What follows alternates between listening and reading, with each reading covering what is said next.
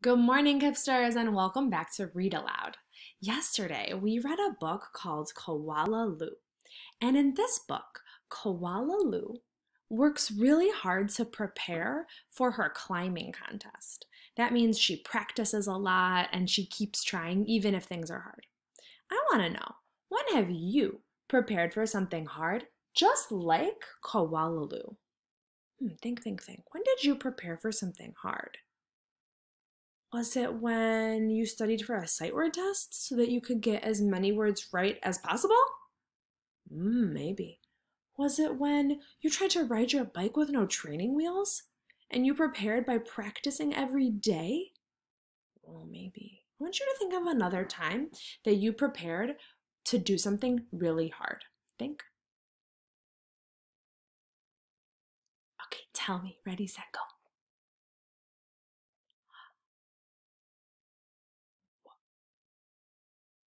Whoa, you must have been working so hard, just like Koala.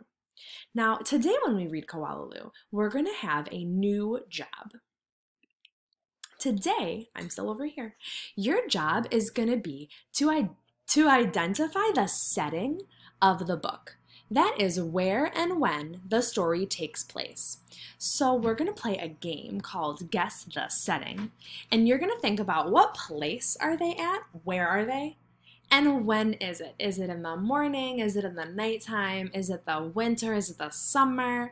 All of those things describe the setting of the text. Okay, so here we go. What is the setting, Kipsters? What is the setting? Where are they?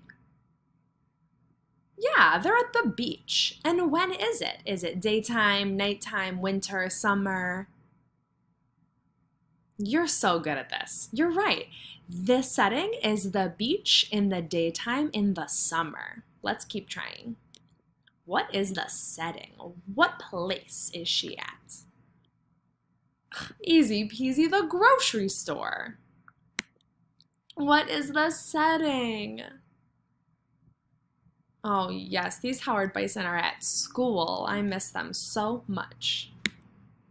What is the setting? Where are we? Ooh, I'm getting hungry just thinking about it. At the ice cream shop. Now, great readers look at the pictures and the words to help them identify the setting in a story.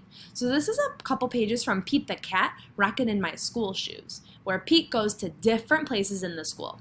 Now look at the picture, and I'm going to read you the words to help you identify the setting, where, and when the story takes place. It says the playground. Kids are running in every direction. Does Pete worry? Goodness, no. He slides and swings and sings his song.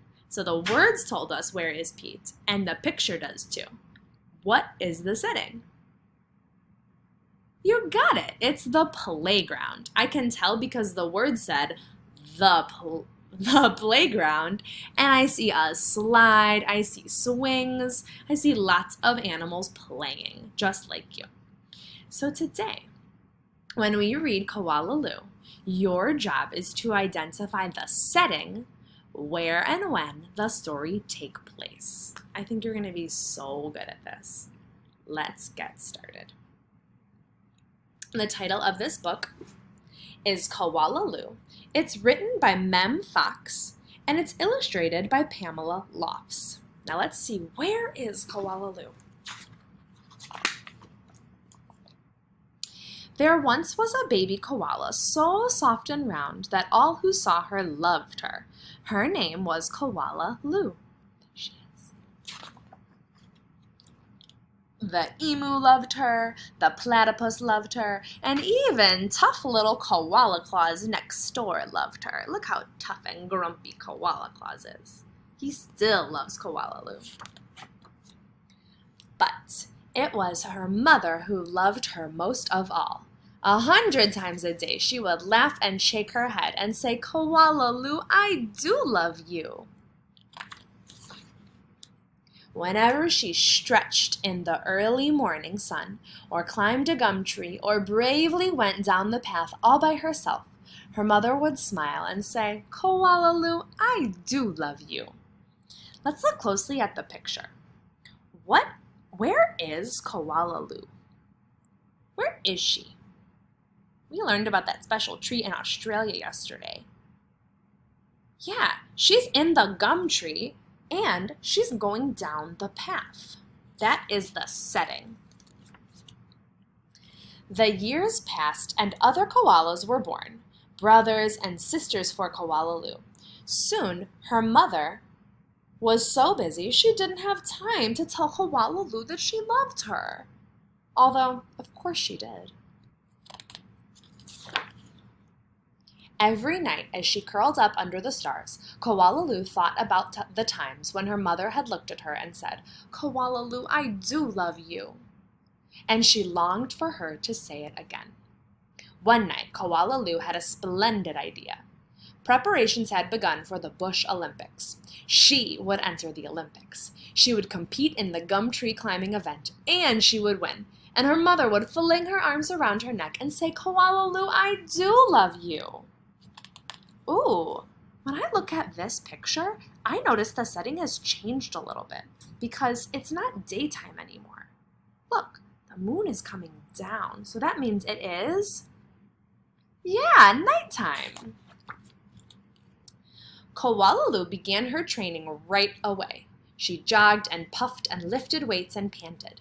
She hung from a branch with one claw at a time till she ached. She did push-ups till her stomach hurt, and last of all, she climbed the tallest tree that she could find, over and over and over again. Let's look at this picture. How has the setting changed? Where are they now? The sign says Bush Olympics, and I see a big field. Where are they now? You're right, they're at the Olympic site. Sometimes her mother would watch her and ask, "How are you going, Blossom?" "Fine, just fine," Koala would reply. Ooh, look at her all the way at the top of that gum tree. Where is Koala spending a lot of her time? What's the setting where she's spending so much of her time? You've got it, the gum tree. And she's spending so much time at the gum tree because she's working so hard so that she can be the fastest climber. At last, the day of the Bush Olympics arrived. Koala Claus had also entered the gum tree climbing event, and everyone knew how fast she was. But Koala wasn't scared. She saw her mother in the crowd and imagined her saying again, "Koala, I do love you." Her heart filled with hope. It was Koala Claus who went first. Her climb was a record-breaking 22 meters in 70 seconds flat. The spectators whistled and cheered and wildly waved their party hats. Ooh, Koala Claus went so fast. Can I do better than that? Wondered Koala. I must. As she stepped toward the tree, a hush fell over the crowd. On your mark, said the kookaburra. Get set, go! Koala leapt onto the tree. Up and up and up she climbed. Higher and higher and higher. Faster and faster and faster. Until there she was, right at the very top. The spectators roared and clapped and stamped their feet. Oh, they are cheering for Koala. She did such a good job. But she wasn't fast enough. In spite of all her training and all her hoping, it was Koala Claus who won the gum tree climbing. Koala came second. Koala went off and hid. She heard the shouts of the Bush Olympics and cried her heart out. Kipsters, where does Koala go after she loses? Look closely at that picture. Yeah, she goes and hides in a tree. Why do you think she does that? Yeah, you're right. Because she's so disappointed and sad that she lost the event. When the first stars of evening appeared in the sky, Koala crept home through the dark and up into the gum tree. Her mother was waiting for her. Before she could say a word, her mother had flung her arms around her neck and said, "Koala, I do love you. I always have, and I always will." And she hugged her for a very long time. Now look at Koala's face. Even though she was so sad that she didn't win, and she came in second place in the gum tree climbing competition, how do you think she feels now when she heard her mother say that she loves her? You're right. She feels happy now, and it's going to be okay, because even though she really wanted to win, and even though she prepared and tried and practiced so much, she is still happy that she did her best, and her mother still loves her. Now, Kipsters, I want you to think about Koala when you try something really hard and it doesn't work out, or you don't get it right the first time, or you don't win. Because even if you don't win, you can still be proud of yourself, and you can still think about all that hard work you did. Now, Kipsters, don't forget, when you're reading, you always have to remember to think about the setting, and that's where and when the story take place. So think about, where are those characters? When is it? Because that's going to help you become a better reader. I will see you later. Your teachers love you and miss you so, so much. Bye, Kipsters.